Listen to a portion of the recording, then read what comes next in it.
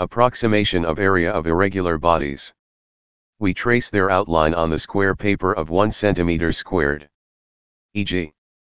full squares equals cm squared. Half full squares equals cm squared. Area equals full square plus half full squares. Consider the figure of an irregularly shaped object.